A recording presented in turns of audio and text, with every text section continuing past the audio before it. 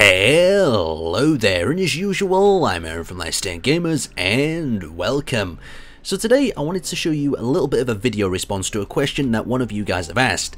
Now the problem that this guy's been having is his base keeps getting raided when he's off the server, when he's away from keyboard. He might be at work or doing something else, and people keep purposefully targeting his base because he's not there to actually man the defences and take control of it, and that is a big problem. The turrets can only do so much for your base, and after that, if they're disabled, taken out, and you're not there to repair or build more or even halt that attack, you have a big problem.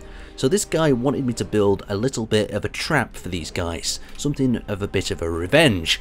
Now, I went one step further with this. I contacted a server admin I know, and he allowed me to install this on his roleplay server. Now don't worry, we're not going to be permanently destroying people's creations. He said that he would recuperate or refund everyone's sort of vehicles with a blueprint form by the end of the day. So let's actually have a look at the trap itself before we spring it on some unsuspecting people. Now below here we have got ourselves some drills, and below that we have ourselves some grinders. So the idea is this will break through the surface. Hopefully the vehicle will be parked on top, and then if that is true, the grinders will then grind away the drills, dropping it down into the pit, and it should be absolutely amazing. Now players have started to join the server. 2 or 3 are here at the moment, but we don't believe they're the ones responsible for destroying the bases when they're away from keyboard. I mean, it's an honest and interesting tactic, but still, I think we need a little bit of a revenge in this case. So you can see the structure is setting up. No one's really spotted it, and I'm going to turn on the antenna shortly. I've got a nice little distress message, oxygen storage here. So hopefully that'll attract a little bit of attention. When I was doing some previous tests with this and just leaving beacons around the map, it didn't take too long before someone was attracted to one of these beacons. So fingers crossed it'll draw in a nice juicy victim. Hopefully the victim that's been causing problems as well. So it's a matter of waiting now, waiting for our prey to walk straight into our trap. Hopefully our bait is good enough. So while we're waiting for our victims of our prank to actually show up or move to this location, something to think about when you're building your own trap is the trap is only as good as the bait that you set.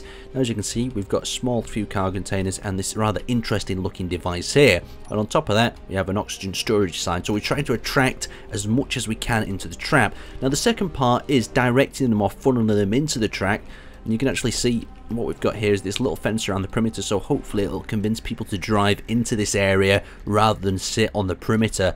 So that should hopefully draw them right into the center of the trap. Now the ground is a little bit uneven, and that's what I'm worried about. If someone spots that, or they simply don't want to take the car over that little bit of a ridge, then that's going to draw them out and away from the trap.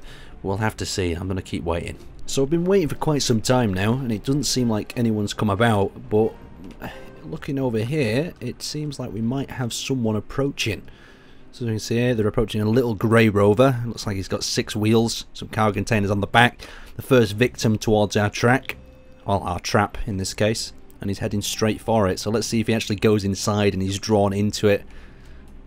Yes, it looks like it's working well. Oh, he might park outside. No, he's gone in. Okay, very good. His rover seems to have tipped a little bit into the ground though. He's hopped out. Right, what's he off to now? Seems to have got his grinder out. He's popping down and he's grinding away at the panels. Oh, is he grinding away straight away? Yes, perfect. Okay, so we'll start activating the trap. So we'll activate the drills. Put the pistons on. Okay, ship's going down. Reverse the pistons. And now all we need to do is activate the grinders, and we'll see exactly how nasty this can get.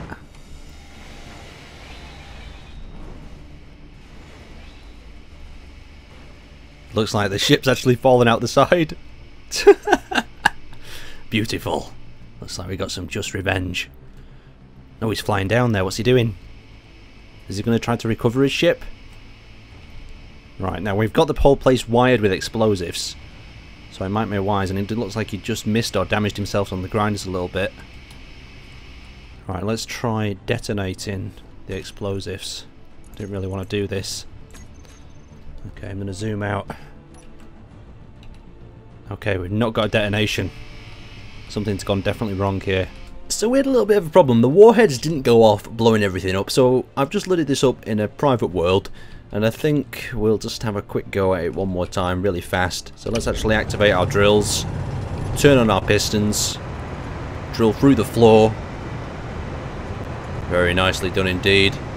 Reverse them pistons, and as we're reversing them, what we actually did before is, I didn't turn the drills off, but you can see the actual grinders grind away them components, then grind away the ship itself. But at the moment it seems like the craft keeps escaping out to the side, and that's a little bit of a problem because it means it's recoverable, but at the same time it is down at the bottom of a large hole, so I do think that's a problem. But now I've disabled the safety on the warheads, so let's actually watch this place explode.